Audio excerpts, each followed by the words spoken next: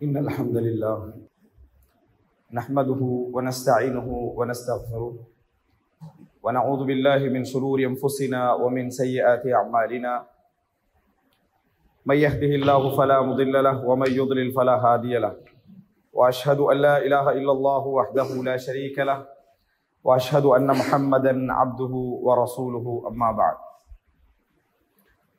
அன்புள்ள சகோதரர்களே, இன்றைய ஜும்மா பிரசங்கத்திலே மனித வாழ்வின் இறுதி நேரம் என்கின்ற ஒரு தலைப்பில் ஒரு சில செய்திகளை நமக்கு மத்தியிலே ஞாபகப்படுத்திக் கொள்ளலாம் என்று நினைக்கின்றேன். அன்புள்ள சகோதரர்களே,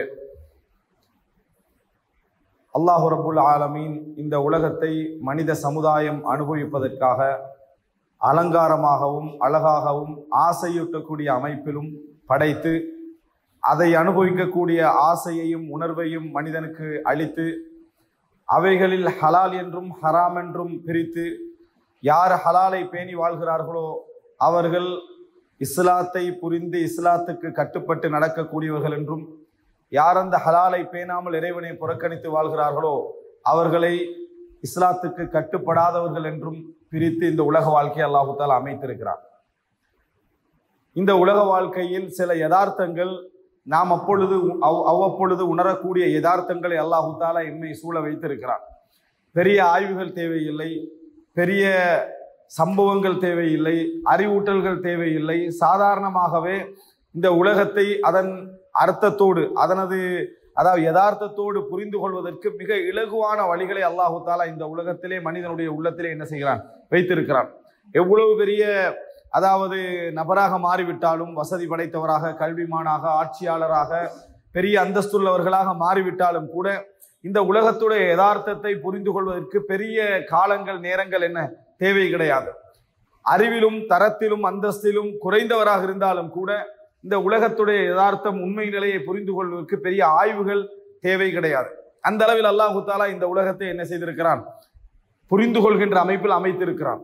ஒரு புறம் இந்த உலகத்தை யோசித்து பார்த்தால் மனிதனுடைய கட்டுக்கடங்காத அந்த ஆசை உணர்வை படைத்த இறைவன் அதன் ஊடாக இந்த உலகத்தை பார்க்கிற நேரத்தில் உலகத்துடைய எல்லா பகுதிகளும் மனிதனுக்கு ஆசையூட்டக்கூடியதாகவே இருந்து கொண்டிருக்கும். உள்ளத்திலும் அல்லாஹு தஆலா அப்படி ஒரு உணர்வை என்ன செய்கிறான், படைத்து வைத்திருக்கிறான். சொர்க்கத்தில் கூட மேலதிகமாக அனுபவிக்க வேண்டும் என்கின்ற உணர்வை அல்லாஹு தஆலா எடுப்பது கிடையாது. அப்படிப்பட்ட ஒரு உணர்வை அல்லாஹு தஆலா மனிதனுக்கு படைத்திருக்கிறான். அதன் ஊடாக இந்த உலகத்தை நாங்கள் பார்க்கின்ற ஒவ்வொரு தருணத்திலும் நமக்கு இந்த உலகம் எப்படி இருக்கிறது அப்படி என்று சொன்னால் ஆசையூட்டக்கூடிய ஒன்றாகவும் நிறைய அனுபவிக்க வேண்டும் என்கின்ற அமைப்பிலும் தான் இந்த உலகம் என்ன செய்யும் இருக்கும். எனவே அன்புள்ள சகோதரர்களே, உலகத்துடைய அமைப்பை அல்லாஹு தஆலா அப்படி படைத்திருப்பது ஒரு புறம் எங்களுக்கு ஆசையூட்டக்கூடியதாக, இன்னொரு புறம் சாதாரணமாக யோசித்தாலே அர்த்தமற்றதாக.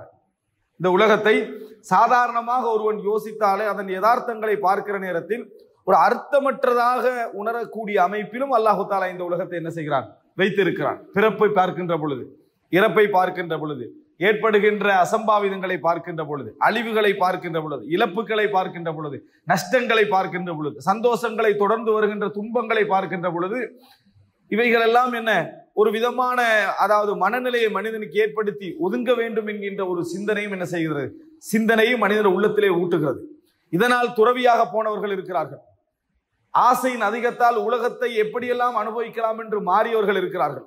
இரண்டுக்கும் மத்தியில் ஒரு வழிகாட்டலை சொன்னதுதான் இஸ்லாம். உலகத்தையும் நீ புறக்கணிக்க கூடாது, வாழ்க்கையிலும் நீ மூழ்கிவிடக் கூடாது என்கின்ற அமைப்பில் ஒரு நடுநிலையான ஒரு வாழ்க்கையை சொன்ன மார்க்கம் தான் இஸ்லாம். அன்புள்ள சகோதரர்களே, எனவே அடிக்கடி எமது கடமைகளில் ஒன்றுதான் இந்த உலகத்துடைய யதார்த்தத்தை நாம் புத்திசாலிகளாக இருந்தால், பகுத்தறிவு உள்ளவர்களாக இருந்தால், உலகத்திலே நமது ஆசை உணர்வு உலகத்திலே நம்மளை மூழ்கடிக்க செய்துவிடக் கூடாது என்கின்ற அந்த சிந்தனை நம்மிடத்தில் இருந்து கொண்டே இருக்க வேண்டும். காரணம், அதிலே நாம் மூழ்கடித்து போய்விட்டால், அதிலே மூழ்கி போய்விட்டால் நஷ்டம் மறுமை நாளில் மட்டும் என்று நினைத்து விடக்கூடாது. இந்த உலகத்துடைய ஒரு அழகான வாழ்க்கையை நாங்கள் இழப்போம். இந்த உலகத்திலேயே இளமை முதுமை என்று இறைவன் வைத்திருக்கிறான். இளமை முதுமையின் ஒன்றை வைத்திருக்கிறான், வசதி ஏழ்மையின் ஒன்றை இறைவன் வைத்திருக்கிறான், ஆரோக்கியம் நோய் என்கின்ற ஒன்றை வைத்திருக்கிறான், அந்தஸ்து தாழ்வு என்கின்ற ஒன்றை இறைவன் வைத்திருக்கிறான். எனவே இந்த உலகத்திலேயே நாம் சரியான முறையில் இந்த வாழ்க்கையை வாழ வேண்டும் என்றால் உலகத்துடைய யதார்த்தங்களை அவ்வப்போது சிந்திப்பது கடமை. இல்லை என்றால் இளமையில் அனுபவித்தது முதுமையில் எங்களுக்கு என்ன செய்யும்? ஒரு ரிசல்ட்டை கொண்டு வந்து சேர்க்கும். வசதியில் நாம் ஆடியது வறுமையில் எமக்கு ஒரு வேதனையையும் இழிவையும் கொண்டு வந்து சேர்க்கும். அந்தஸ்தில் நாம் பட்ட அந்த அகங்காரம், நாம் காட்டிய அகங்காரம் அந்தஸ்து குறைகிற நேரத்தில் எமக்கு ஒரு முடிவை என்ன செய்யும்? காட்டும். எனவே இந்த உலகத்தில் கூட நாம் பகுத்தறிவோடு சிறந்த முறையில் வாழ முடியாத ஒரு நிலை உண்டாகும். நமது மன ஆசைகளை, எல்லை மீறிய ஆசைகளை நாம் நினைத்தது போல் அனுபவிப்போம் என்று சொன்னால் மறுமையில் நஷ்டம் என்பது ஒன்று. உலகத்திலேயே ஒரு குறிப்பிட்ட கால பகுதியில் எங்களால் என்ன செய்ய முடியாது? சிறந்த முறையில் ஒரு வாழ்க்கையை கொண்டு போக முடியாத நிலையை அது உருவாக்கும். இதனால் தான் பார்க்கிறோம், அதாவது ஆரோக்கியத்தை இழந்து நேர்மையை இழந்து சம்பாதித்தவர்கள் எல்லாம் அதற்கு கடன் தீர்த்து கொண்டிருப்பார்கள் 50 வயதுக்கு பின்னால். எப்படி? அந்த ஆரோக்கியத்துக்காக செலவழித்துக் கொண்டிருப்பார்கள். சம்பாதித்த அத்தனையும் திருப்பி என்ன செய்வார்கள்? கொடுத்து கொண்டிருப்பார்கள். அந்த வியாதி, இந்த நோய் என்று சொல்லி லட்சக்கணக்கான பணத்தை செலவழித்துக் கொண்டிருப்பார்கள். அதே போல அந்தஸ்திலே ஆடியவர்கள் எல்லாம் கவனிப்பாரற்று ஒரு மூலையில என்ன செய்வார்கள்? ஒரு குறிப்பிட்ட காலத்தில் இருப்பதை நாம் என்ன செய்கிறோம்? பார்க்கிறோம்.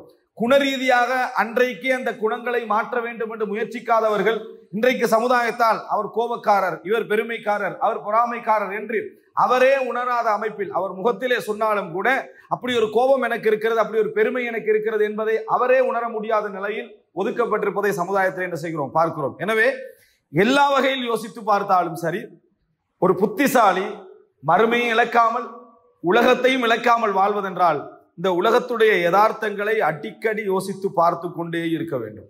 இருந்தால் மாத்திரம்தான் அது என்ன செய்யும்? அவனை ஒரு முறையாக கொண்டு செல்லும். இது முதல் அம்சம்.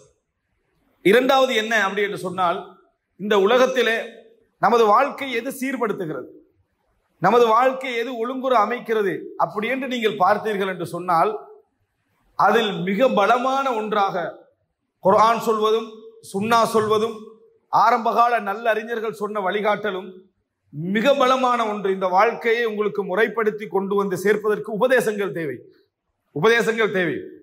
அப்படிப்பட்ட உபதேசங்களிலேயே மிக பலமான உபதேசம் என்ன தெரியுமா? மரணத்தை பற்றி ஒருவர் யோசிப்பதுதான். தனது இறுதி நேரத்தை பற்றி அவர் யோசிப்பதுதான். அஸ்ஸஈது மன் உஇல பிகைரிஹி. இன்னொன்றிலிருந்து படிப்பினை பெற்றவர் தான் உண்மையில் சந்தோஷத்துக்குரியவர், மகிழ்ச்சிக்குரியவர். யார் என்று சொன்னால் ஒன்றிலிருந்து படிப்பினை பெறுகின்றவர் தான். அந்த அடிப்படையில் அதாவது மா அப்லகுல் இதாத் ஒரு அறிஞரிடத்திலே கேட்கப்படுகிறது, அதாவது உபதேசங்களில் எல்லாம் மிகவும் சிறந்த உபதேசம் என்று எதை நீங்கள் கருதுகிறீர்கள்? சொல்றாரு, அந்நதுரு ஃபில் அம்வாத். மரணத்தை அனுபவிக்கக்கூடிய மரணித்த மனிதர்களை பற்றி யோசிப்பதும் சிந்திப்பதையும் போன்ற ஒரு உபதேசம் இந்த உலகத்திலே கிடையாது. அதை போல ஒரு உபதேசம் இந்த உலகத்திலேயே கிடையாது. அதுதான் மிக சிறந்த உபதேசம். அதனாலதான் ரசூலுல்லாஹி ஸல்லல்லாஹு அலைஹி வஸல்லம் சொன்னார்கள், உஸ்குரு திக்ர ஹாதிமில் லஸ்ஸாத். நீங்கள் நினைக்கக்கூடிய அனைத்து இன்பங்களையும் தகர்த்தெறியக்கூடிய மரணத்தை ஞாபகப்படுத்துங்கள். லஸ்ஸாத் என்றால் உலக இன்பங்கள், ஆசைகள் எல்லாமே, அவைகள் எல்லாவற்றையும் ஹதும் உடைத்து நொறுக்கக்கூடிய ஒன்றை நீங்கள் ஞாபகப்படுத்துங்கள் என்றால் அது என்ன? மரணம் தான்.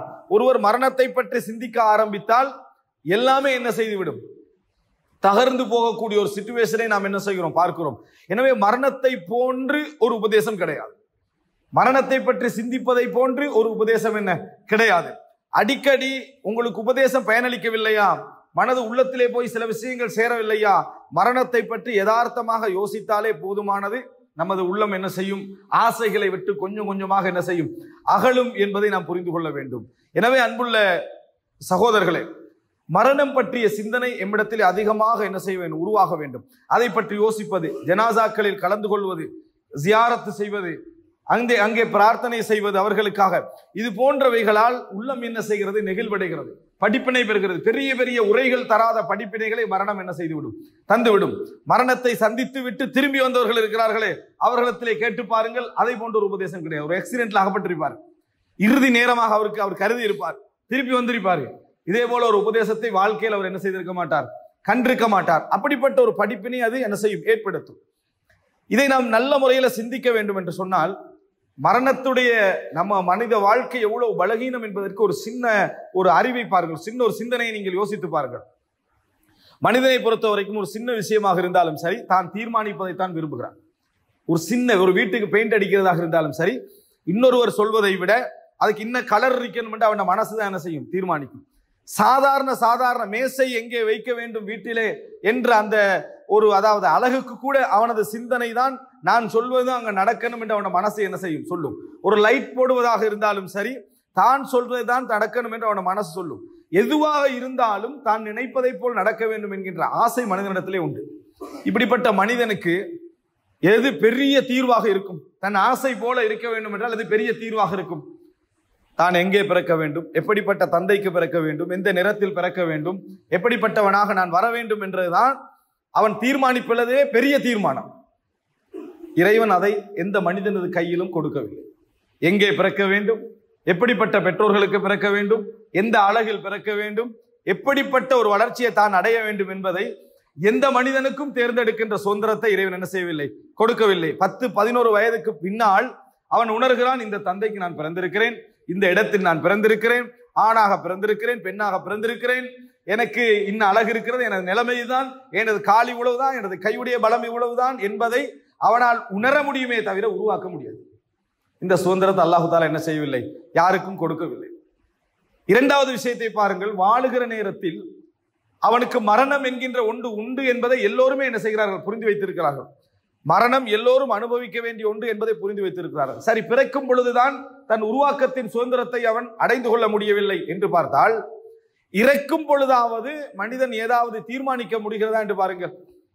இந்த இடத்தில் தான் நான் மரணிக்க வேண்டும், இப்படித்தான் மரணிக்க வேண்டும், இன்ன வேலைகளை செய்துவிட்டு தான் நான் மரணிக்க வேண்டும் என்பதை அவனால் தீர்மானிக்க முடிகிறதா என்று பார்த்தால் அந்த சுதந்திரமும் அவனுக்கு என்ன இல்லை. சாதாரண லைட்டை, சாதாரண ஒரு ஃபேனை, ஒரு பெயிண்டை, ஒரு வீட்டை, ஒரு மேசையை தான் தீர்மானிக்க வேண்டும் என்று ஆசைப்படுகின்ற மனிதனுக்கு பிறப்பும் தன் உருவாக்கத்தையும் தீர்மானிக்கின்ற சுதந்திரம் அவனது கையில் இல்லை. சரி, மரணிக்கின்ற நேரத்தில் எங்கே மரணிக்க வேண்டும், எப்படிப்பட்ட இடத்தில் மரணிக்க வேண்டும், எந்த வேலைகளை முடித்துவிட்டு மரணிக்க வேண்டும் என்கின்ற சுதந்திரமும் அவனத்தில் இல்லை. அப்படி எங்கெங்கெல்லாம் இறைவன் ஆரம்பித்து வைத்தானோ அங்கே ஆரம்பிக்கிறான், இறைவன் எப்படி முடித்து வைக்கிறானோ அங்கே முடிந்து போய்விடுகிறான். இடையில் நிறைவேறாத ஆசைகள், அனுபவிக்க முடியாத சந்தோஷங்கள் என்கின்ற இடைவெளிகளோடு தான் மனிதன் என்ன செய்கிறான், மரணிக்கிறான். இதுல இருந்து எல்லோருக்கும் யாரும் ஒருவருக்காவது விதிவிலக்காக முடியுமா என்று சிந்தித்து பாருங்கள். யாராலும் விதிவிலக்காகவும் முடியவில்லை. இந்த விஷயத்திலிருந்து, இந்த நெருக்கடியிலிருந்து உலகத்தில் எப்படிப்பட்ட ஒரு மனிதனுக்காவது அதிலிருந்து விடுதலை பெற முடியுமா என்று சிந்தித்து பாருங்கள். எந்த மனிதனாலும் என்ன செய்யவில்லை, விடுதலையும் பெற முடியவில்லை. அல்லாஹ் ரப்புல் ஆலமீன் இந்த உலகத்திலே வைத்திருக்கக்கூடிய உச்சகட்ட சவால் என்ன தெரியுமா? மனித சமுதாயத்திற்கே நிறைய சவால்கள் குர்ஆன் சொல்கிறது. குர்ஆனை போல ஒன்று கொண்டு வர முடியுமா? இதெல்லாம் ஒரு சவால். இதைவிட உச்சகட்ட சவால் இந்த உலகத்துக்கு என்ன தெரியுமா? மரணம் தான், உயிர். யஸ்அலூனக அனிர் ரூஹ், நபியே உங்களிடத்திலே வந்து உயிரை பற்றி கேட்கிறார்கள். குலிர் ரூஹு மின் அம்ரி ரப்பி வமா ஊதீது மினல் இல்மி இல்லா கலீலா. உயிர் என்பது எனது இறைவனது காரியங்களில் ஒன்று, நீங்கள் கொஞ்சமான அறிவையே கொடுக்கப்பட்டிருக்கிறீர்கள் என்று சொல்லுங்கள் என்று அல்லாஹ் தஆலா சொல்கிறார். இன்றைக்கு விஞ்ஞான உலகம் வளர்ச்சி அடைந்து ஒரு செல்லை உருவாக்கக்கூடிய அமைப்பில் இன்றைக்கு விஞ்ஞானம் என்ன செய்திருக்கிறது, வளர்ந்து போயிருக்கிறது.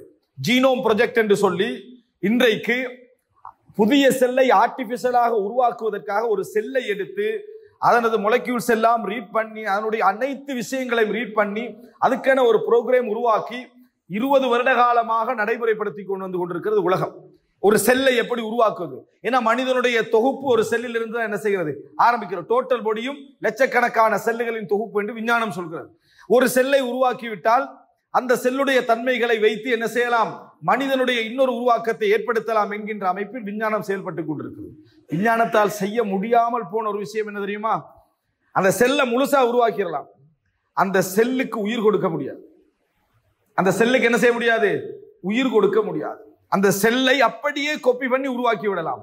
அந்த செல்லுக்கு உயிர் கொடுத்தல் என்பதுதான் மனித சமுதாயத்தால முடியாது. மனிதனை போன்று இன்னொரு மனிதனை உருவாக்கக்கூடிய ஆற்றலை வருங்கால விஞ்ஞானம் பெற்றுக்கொள்ளும், சந்தேகம் கிடையாது. ஸ்டெம் செல் என்று சொல்லி அந்த செல்களின் ஊடாக மனிதனை இன்னொரு மனிதனை உருவாக்கக்கூடிய ஆற்றலை இந்த விஞ்ஞானம் பெற்றுக்கொள்ளும், சந்தேகம் கிடையாது. உயிர் கொடுப்பது என்பது மட்டும்தான் இந்த விஞ்ஞான உலகத்துக்கு சாத்தியமில்லாத ஒரு விஷயம்.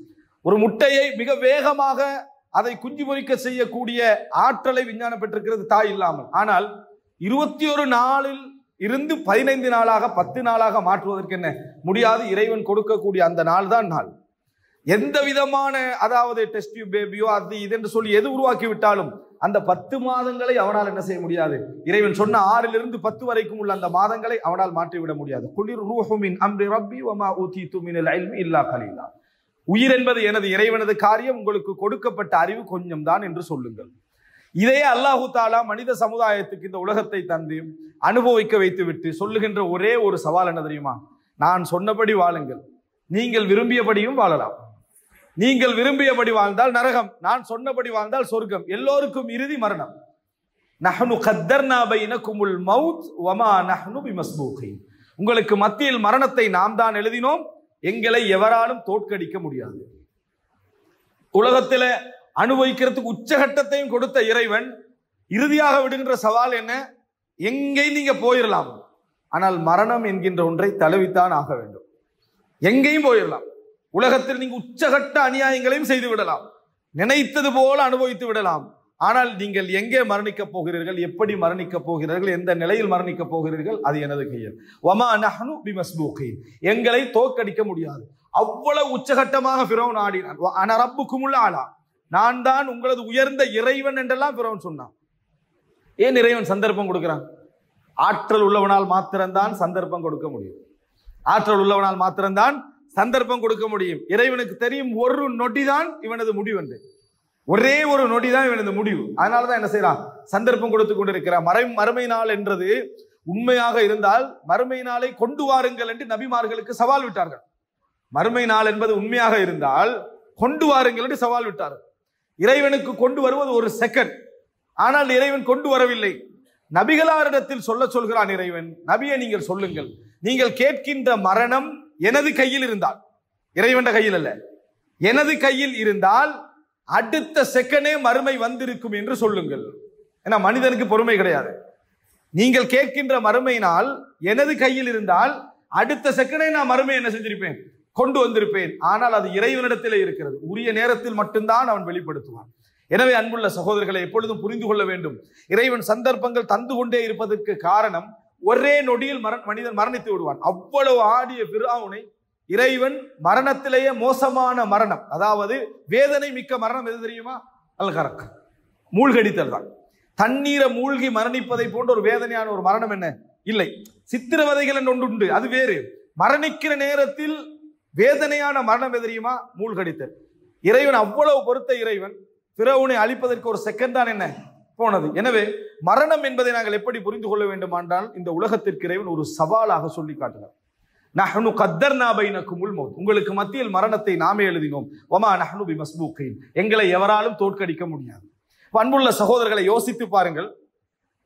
இறைவன் இதை ஏன் சவாலாக சொல்கிறான் என்றால், இந்த உலகத்தில் நம்ம என்ன ஓட்டம் எல்லாம் ஓடிவிட்டாலும் சரி, உயிர் என்கின்ற ஒன்றை நான் தான் கையில் வைத்திருக்கிறேன். உயிர் என்கின்ற ஒன்றை நான் தான் கையில் வைத்திருக்கிறேன். அதை எந்த இடத்தில் எப்படி எந்த முறையில் எடுக்க வேண்டும் என்பது இறைவனுக்கு என்ன தெரியும். அந்த ஆட்டம் ஓய்வதற்கு இறைவனது கையிலே உயிர் இருக்கிற நேரத்தில் இந்த உலகத்தை முழுமையாக அனுபவிப்பதற்கு இறைவன் என்ன செய்திருக்கிறான், தந்திருக்கிறான். இதில் இறைவனுக்கு கட்டுப்பட்டு அனுபவிக்கலாம், இஷ்டப்பட்டும் என்ன செய்யலாம், நீங்கள் அனுபவிக்கலாம். முடிவு என்பது மரணத்திலே இருக்கிறது என்பதை இறைவன் சொல்கிறான். ஆக மனித வாழ்க்கையின் ஒரு பெரிய பலகீனமே, பிறப்பை அவனால் தீர்மானிக்க முடியவில்லை, இறப்பை அவனால் தீர்மானிக்க முடியவில்லை. தனக்கு பிறக்கக்கூடிய ஒரு பிறப்பு இருக்கிறதே, குழந்தை, அந்த குழந்தையை அவனால் தீர்மானிக்க முடியவில்லை. ஆனா பெண்ணா தீர்மானிக்க முடியவில்லை. எங்கே பிறக்க வேண்டும் தீர்மானிக்க முடியவில்லை. எப்படிப்பட்ட குழந்தையாக பிறக்க வேண்டும் தீர்மானிக்க முடியவில்லை. உயிரின் உருவாக்கத்தையும் அதன் முடிவையும் இறைவனால் மாத்திரமே தீர்மானிக்க முடிந்து கொண்டிருப்பது என்பது ஒரு மிகப்பெரிய ஒரு விஷயம். சுப்ஹானல்லாஹ். இன்றைக்கு உலகத்திலே மனிதன் செய்யக்கூடிய ஒரு உச்சகட்டமான வேலை அப்படின்னு நம்ம எடுத்துக்கொண்டோம்னா மூச்சு எடுக்கிறது தான். உலகத்திலேயே கொஞ்சம் ஒரு செகண்ட் நீங்க மூச்சு எடுக்கிறத ஞாபகப்படுத்தி பாருங்க, உங்களுக்கே கஷ்டமா இருக்கு. மூச்செடுத்தல் என்பதை நீங்க இப்ப சிந்திச்சீங்கன்னாலே கொஞ்சம் உங்களுக்கு தடமாற்றம் வரும். ஒரு தடுமாற்றம் என்ன செய்யும், வரும். நீங்கள் உணராமல் மூச்செடுப்பதனால்தான் நிம்மதியா மூச்சு எடுத்துக்கிறோம். மூச்சு எப்படி போகுதுன்னு யோசிச்சீங்கன்னு சொன்னாலே என்ன செய்யும், ஒரு தடுமாற்றம் வரும். சொர்க்கவாதிகளுடைய செய்திகளை பெற்ற ரசூல் ஸல்லல்லாஹு அலைஹி வஸல்லம் சொல்லும் பொழுது சொன்னார்கள், யுல்ஹமூன தஸ்பீஹ கமா உல்ஹிமு அன்னஃபஸ். அவர்கள் இந்த உலகத்தில் மூச்செடுப்பது எப்படி அவர்களுக்கு இயல்பாக்கப்பட்டதோ அதே போல சொர்க்கத்தில் தஸ்பீஹ் செய்வது அவர்களுக்கு இயல்பாக்கப்படும் என்று ஹதீஸ்ல வருது. அப்படின்னா அர்த்தம் என்ன, இந்த உலகத்தில் ஒரு மனிதன் 50 முறை மூச்செடுத்தால் தான் அன்றைக்கு உயிர் வாழலாமண்டா, அன்றைக்கு நம்ம நேரத்தோட எழும்பி உட்கார்ந்து செய்யற முதல் வேலை என்ன, மூச்செடுக்கிறா தான் இருக்கும். ஆனால் மிகவும் கணக்கே இல்லாமல் செய்யக்கூடிய ஒரு வேலை என்ன, மூச்செடுத்தல் தான். தனக்கு அதாவது மூச்சு தட்டும் என்கின்ற நிலையிலும் நாங்கள் அதை பற்றி சிந்திக்காமலே சாப்பிடக்கூடிய எத்தனையோ பேர் என்ன செய்கிறோம் இருக்கிறோம். மிக இலகுவாக செய்து கொண்டிருக்கக்கூடிய வேலை மூச்செடுத்தல். ஆனால் ரூஹை இறைவன் கட் பண்ணுவதற்குரிய இடமும் அங்கேதான் என்ன செய்திருக்கிறது. ஒரு செகண்ட் தான் இறைவன் உயிரை பறிப்பதற்கான இடத்திலும் என்ன செய்திருக்கிறார், வைத்திருக்கிறார்.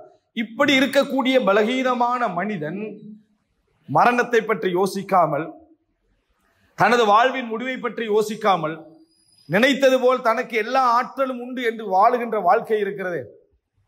இதை பற்றி அல்லாஹு தாலா சொல்லுகிற நேரத்தில் நீங்கள் கட்டுகின்ற கோட்டை கொத்தலங்களை எல்லாம் பார்த்தால் இந்த உலகத்தில் நிரந்தரமாக வாழப் போகின்றீர்கள் போன்றல்லவா கட்டுகிறீர்கள் என்று அல்லாஹு தாலா என்ன செய்கிறான். ஆது சமுதாயத்தை பார்த்து கேட்டான்.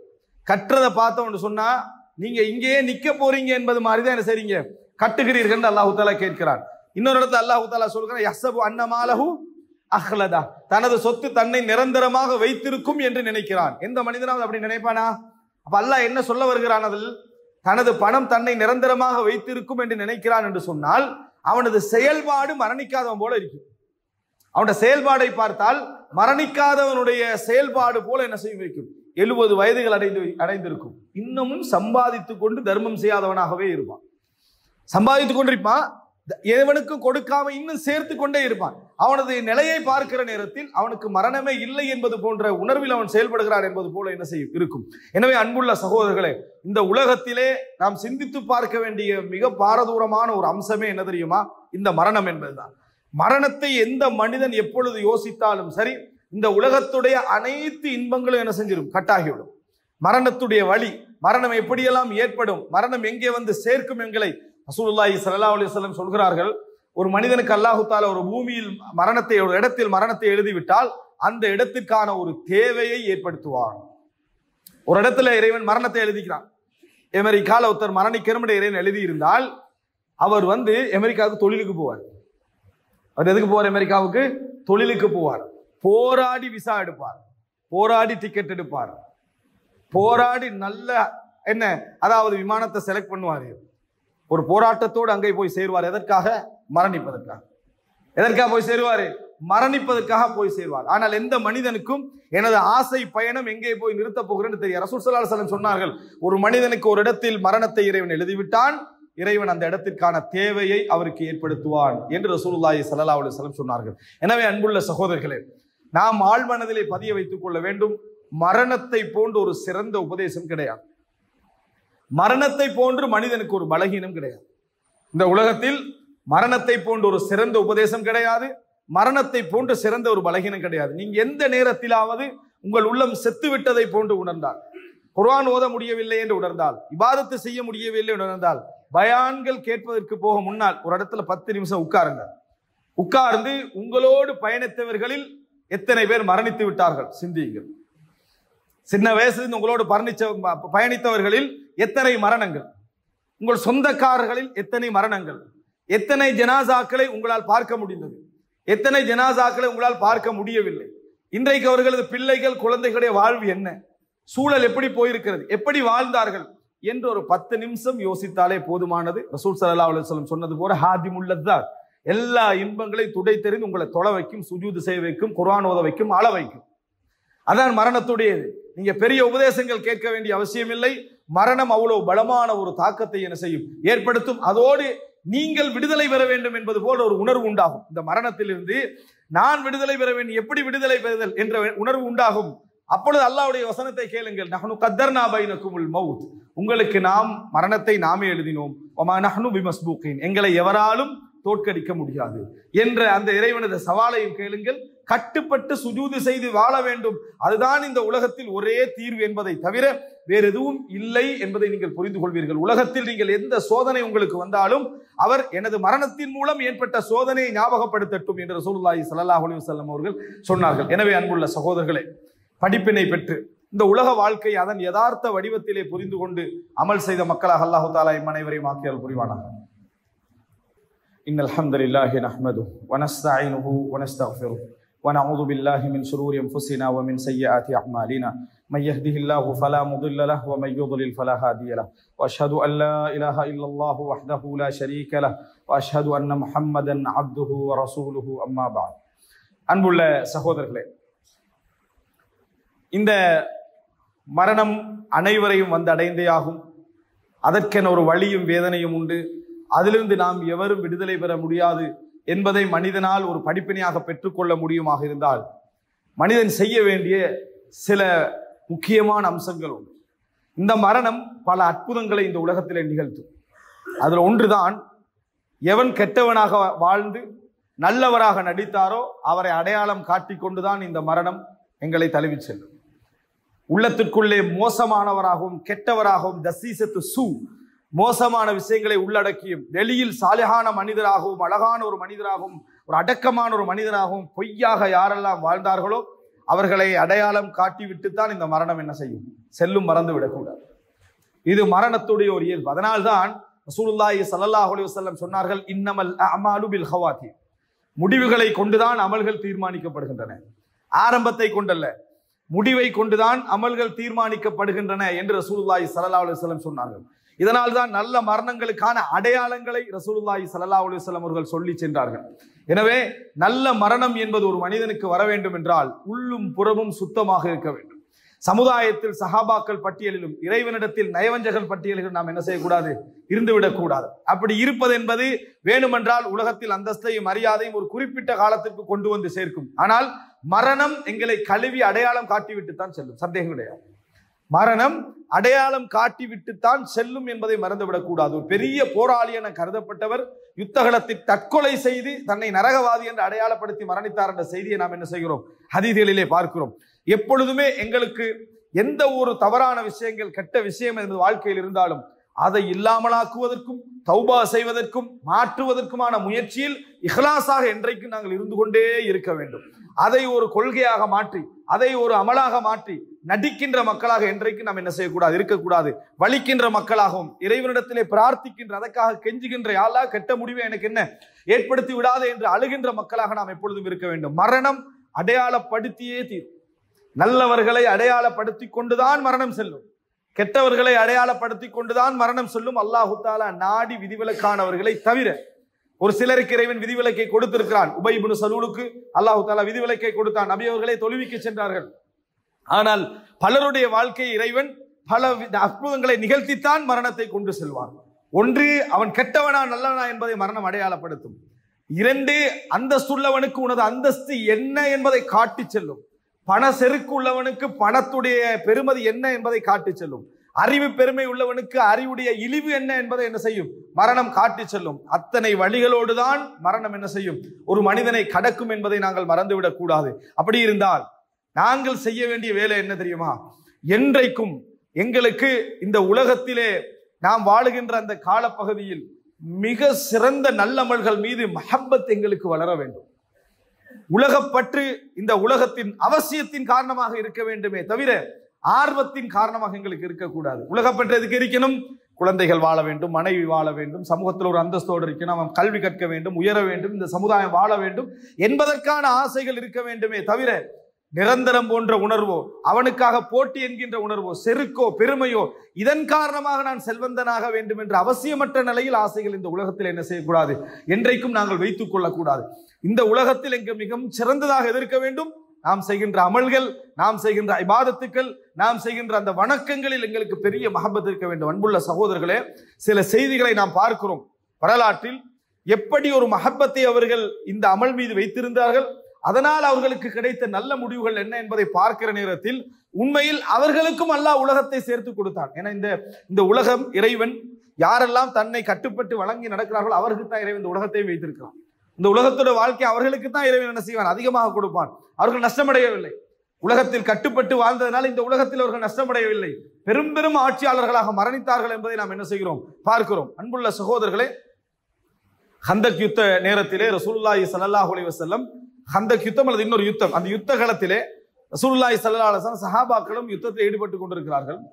யுத்தத்தில் ஈடுபட்டு கொண்டிருக்கிற நேரத்தில் காபிர்கள், எதிரணியில இருக்கக்கூடியவர்கள் முஸ்லிம்களை தாக்குவதற்காக ஒரு சந்தர்ப்பத்தை எதிர்பார்க்கிறார்கள். அந்த நேரத்தில் ஒரு சிலர் சொல்கிறார்கள், நம்ம எந்த நேரத்தில் தாக்குவோம் தெரியுமா, சததீஹிம் ஸலாத்துன் ஹிய அஹப்பு இலைஹிம் மினல் அவுலாத். இப்போ ஒரு தொழுகை நேரம் வருது, தங்களது பிள்ளைகளை விட, குழந்தைகளை விட அவர்களுக்கு மிகவும் விருப்பமான ஒரு தொழுகை அது. அந்த நேரத்தில் அவங்க தொழுவார்கள், அப்பொழுது நாங்கள் தாக்குவோம். எப்படி சொன்னார்கள்? சததீஹிம் ஸலாத்துன் ஹிய அஹப்பு இலைஹிம் மினல் அவுலாத். தங்களது குழந்தைகளை விட அவர்கள் நேசம் வைக்கக்கூடிய ஒரு தொழுகை நேரம் இப்பொழுது வரும். அந்த நேரத்தில் அவர்கள் தொழுவார்கள், அந்த நேரத்தில் நாம் தாக்குவோம் என்று சொன்னார்கள். அப்படி என்ன ஒரு மஹப்பத்துக்குரிய ஒரு சலாத், அப்படியே ஒரு மஹப்பத்துக்குரிய தொழுகை நேரம் காஃபிர்கள் புரிந்து வைத்திருந்தார்கள். அவர்களுக்கு இது தொழுகை பிள்ளைகளை விட மிகவும் மஹப்பத்தான ஒரு தொழுகை என்று சொல்லி.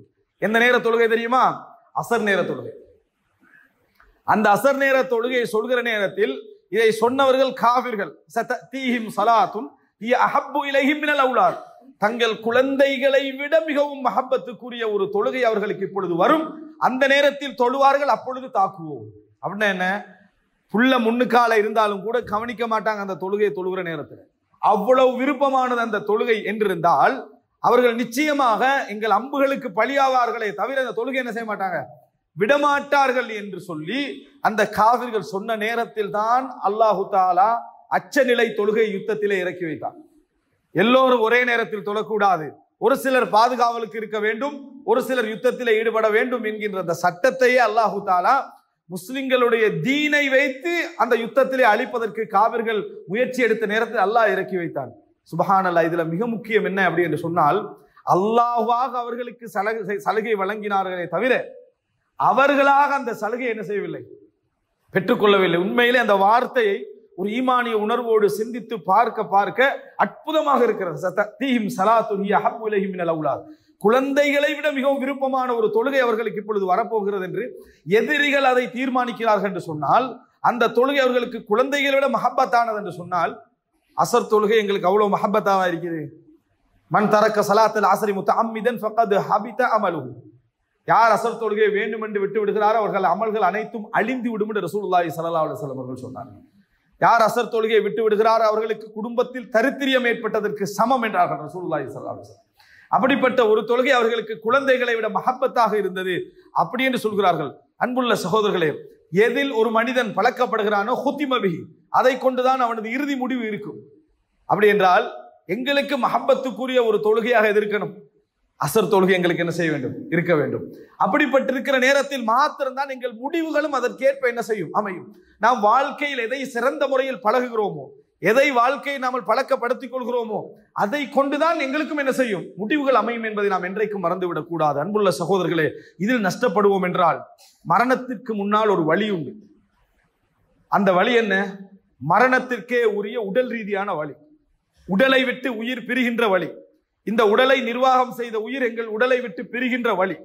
இந்த வழி இருக்கிறதே, இந்த வழி மிகவும் பலமானது, மிகவும் வேதனை மிக்கது. எத்தனையோ நபித்தோழர்கள் நான் பறவையாக இருந்திருக்க கூடாதா, ஒரு மேசையாக இருந்திருக்க கூடாதா, ஒரு பெட்டியாக இருந்திருக்க கூடாதா, மனிதனாக நான் ஏன் இருந்தேன் என்ற அந்த வழியில் துடித்தார்கள். ரசூலுல்லாஹி ஸல்லல்லாஹு அலைஹி வஸல்லம் அவருடைய சக்கராத்துடைய நேரத்தில் அவர் பட்ட வழியை பார்த்துவிட்டு ஆயிஷா ரலியல்லாஹு அன்ஹா சொன்னார்கள், லா அக்ரஹு ஷித்தத்தல் மௌத் லி அஹதின் பஅத ரசூலுல்லாஹி ஸல்லல்லாஹு அலைஹி வஸல்லம். நபிக்கே இறைவன் இதற்கு விதிவிலக்கு கொடுக்கவில்லை. அந்த நபியின் வேதனை நான் பார்த்தேன், அந்த வேதனையில் இருந்து எவர் விதிவிலக்கு அளிக்கப்படுவதை நான் விரும்பவில்லை என்றார்.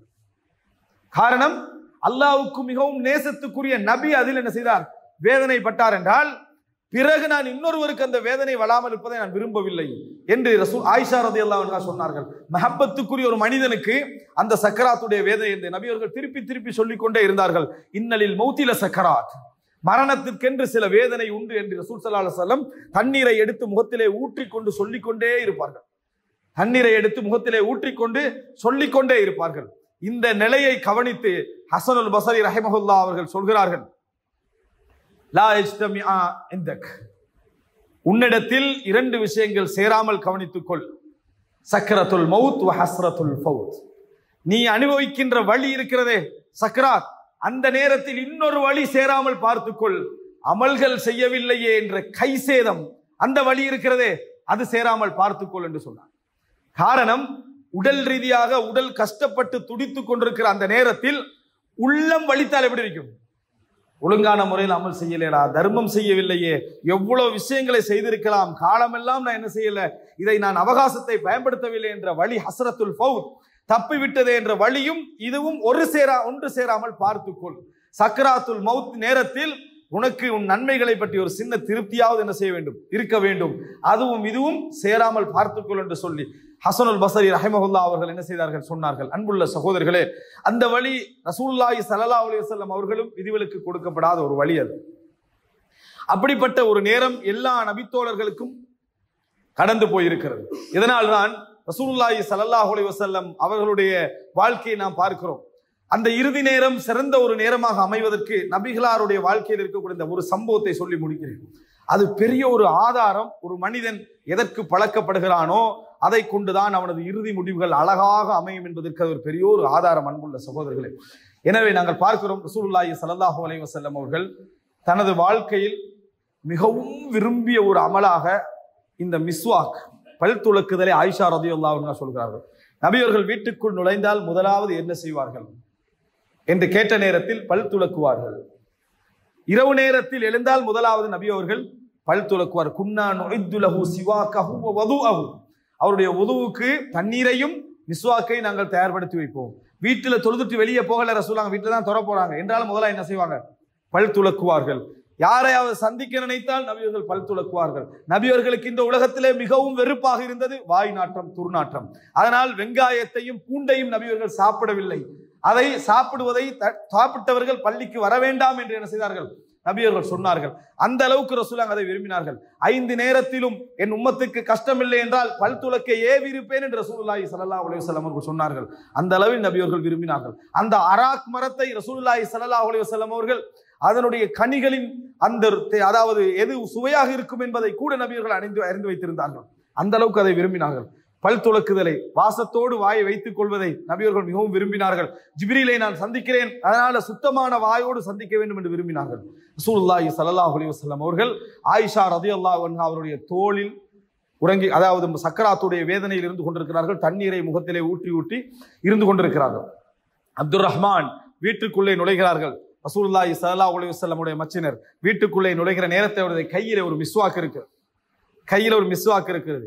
ரசூலுல்லாஹி ஸல்லல்லாஹு அலைஹி வஸல்லம் அந்த மிஸ்வாக்கையே தொடர்ந்து பார்த்தார்கள். அந்த நேரத்தில் ஆயிஷா ரலியல்லாஹு அன்ஹா கேட்டார்கள், ஆஹுதுஹு லக யா ரசூலல்லாஹ், உங்களுக்காக அதை எடுத்து தரவா என்று கேட்டார்கள். மனைவிக்கு கணவன் எதை விரும்புகிறார் என்பது மரண நேரத்தில் எப்படி தெரிகிறது என்றால், அவரது அன்றாட வாழ்க்கையில் அவர் எப்படி வாழ்ந்தார் என்பதை தெரிந்ததனால் இந்த நேரத்தில் ஏன் அங்கே பார்க்கிறார் என்பதை ஆயிஷா ரலியல்லாஹு அன்ஹா அவர்கள் புரிந்து கொள்கிறார்கள். அதை எடுத்து தரவா என்று கேட்டவுடன் நபியவர்களுக்கு பேச முடியாத நேரம். ரசூலுல்லாஹி ஸல்லல்லாஹு அலைஹி வஸல்லம் தலையால் சைக்கினை செய்தார்கள். எடுத்து தாங்க என்று சொல்லி தலையால் சைக்கினை செய்தார்கள். அதை எடுத்த ஆயிஷா ரலியல்லாஹு அன்ஹா அவர்கள் அதை மென்று அதனை இலகுபடுத்தி மென்மைப்படுத்தி ரசூலுல்லாஹி ஸல்லல்லாஹு அலைஹி வஸல்லம் கையிலே கொடுத்தார்கள். நபி அவர்கள் பல் துலக்கினார்கள். ஆயிஷா ரலியல்லாஹு அன்ஹா சொல்கிறார்கள், இஸ்தாகஸ்தன்ன ரசூலுல்லாஹி ஸல்லல்லாஹு அலைஹி வஸல்லம் இஸ்தினான, அந்த நேரம் பல் துலக்கினார்கள். ஃபமா ரஐது அஹ்ஸன இஸ்தியாகம், அதைவிட ஒரு அழகான பல் துலக்கலை நான் கண்டது கிடையாது. அவ்வளவு அழகாக அந்த இறுதி நேரத்தில் என்ன செய்கிறார்கள், பல் துலக்கினார்கள். யாரையும் சந்திக்க போவது கிடையாது, வெளியே கிளம்பி செல்வது கிடையாது, உரையாட போவது கிடையாது, பேச்சு கூட வராத நேரம். நபியவர்கள் இறுதி நேரமாக இருந்தாலும் சரி, நோக்கங்கள் எல்லாம் ஒரு புறம் இருக்க, தான் பழக்கப்பட்ட ஒரு செயல் பல் துலக்குதல். ரசூலுல்லாஹி ஸல்லல்லாஹு அலைஹி வஸல்லம் அழகான முறையில் பல் துலக்கினார்கள். அப்படி துலக்கி கொண்டிருக்கிற நேரத்தில் இலர் ரஃபீகில் அலா, இறைவனை நோக்கி நான் பயணப்படுகிறேன் என்று சொல்லி கையை விரித்து ஒரு கை அப்படியே நிலத்திலே என்ன செய்வான், உடலிலே சாய்ந்தது. நபியவர்கள் மரணித்தார். ரசூலுல்லாஹி ஸல்லல்லாஹு அலைஹி வஸல்லம் அவர்கள் கடைசியாக செய்த வேலை என்னன்னு நீங்க கேட்டீங்கன்னா பல் துலக்குதல். கடைசியாக செய்த வேலை என்ன, பல் துலக்குதல். அவருடைய வாழ்க்கை எடுத்து பார்த்தீங்கன்னு சொன்னால் நபியவர்கள் அதிகமாக விரும்பியது ஒன்று பல் துலக்குதல். இந்த உம்மத்துக்கு கட்டாயப்படுத்த கூட ரசூலுல்லாஹி ஸல்லல்லாஹு அலைஹி வஸல்லம் அவர்கள் என்ன செய்தார்கள், அதை விரும்பினார்கள் என்பதை நம்ம பார்க்கிறோம். இறுதி நேரத்தை அல்லாஹு தஆலா ஹுத்திம பி, அதை கொண்டு இறுதி நேரத்தை ரசூலுல்லாஹி ஸல்லல்லாஹு அலைஹி வஸல்லம் அவர்களுக்கு அமைத்தான் என்பதை பார்க்கிறோம். எனவே அன்புள்ள சகோதரர்களே, நாம் என்ன புரிந்து கொள்ள வேண்டும் என்றால், எமது வாழ்க்கையில் நாம் எதை பழக்கப்படுத்திக் கொண்டிருக்கிறோம், எமது வாழ்க்கையில் எதை பழக்கப்படுத்திக் கொண்டிருக்கிறோம். இன்று பழக்கமாக அது இருக்கும், நாளைக்கு அது தவறாக ஒரு விஷயமாக இருந்தால் தவறென்றே நமக்கு தெரியாத இடத்துக்கு வரும். முடிவும் அப்படிப்பட்ட ஒரு முடிவாக என்ன செய்துவிடும். சினிமா சீடிக்களோடு மரணித்தவர்கள், ஆபாச படங்களுக்கு முன்னால் மரணித்தவர்கள், சண்டைகளோடு மரணித்தவர்கள், வீதியோரங்களில் மரணித்தவர்கள், இப்படி என்று அர்த்தமற்ற மரணங்கள் இந்த சமுதாயத்தில் நிறைய உண்டு. காரணம், அவர்கள் அதையே பழக்கப்படுத்திக் கொண்டார்கள். எப்பொழுதும் அல்லாஹ்விடத்திலே இறுதி முடிவை அல்லாஹும்ம அஹ்யீனி மா கானத்தில் ஹயாத்து கைரன் லி வ தவஃபனி இதா கானத்தில் வஃபாத்து கைரன் லி. யா அல்லாஹ், எனக்கு வாழ்வு நலவாக இருந்தால் வாழச் செய், மரணம் நலவாக இருந்தால் மரணிக்க செய் என்ற துவாவை கேளுங்கள். அந்த மரணம் அழகான ஒரு மரணமாகவும் சிறந்த ஒரு மரணமாகவும் இருக்கு. இதுதான் ஒரு சிறந்த ஒரு முக்கியமான அல்லாஹும்மஸ்துர் அவுராதி வஆம் என்ற வஆதி. யா அல்லாஹ், எனது மானத்தை பாதுகாத்து விடு, எனக்கு திடுக்கிடக்கூடிய நிகழ்விலிருந்து என்னை பாதுகாத்து விடு. நபியர்கள் அதிகமாக கேட்ட துஆக்களில் உண்டு. எனவே அன்புள்ள சகோதரர்களே, இயன்ற அளவுக்கு இந்த விஷயங்களை மனதிலே நிறுத்தி, மரணத்தை போன்ற ஒரு உபதேசம் இல்லை என்பதை மனதிலே நிறுத்தி, எமது வாழ்க்கையின் எல்லா பகுதிகளையும் மரணத்தின் மூலம் படிப்பினை பெறக்கூடியவர்களாக அல்லாஹு தாலா எம் அனைவரையும் ஆக்கியருள் புரிவானாக. ஹாதா மா இன்தி வல் இல்மு இந்தல்லாஹ் வ அகூலு கௌலி ஹாதா வ அஸ்தக்ஃபிருல்லாஹ் லி வ லக்கும்.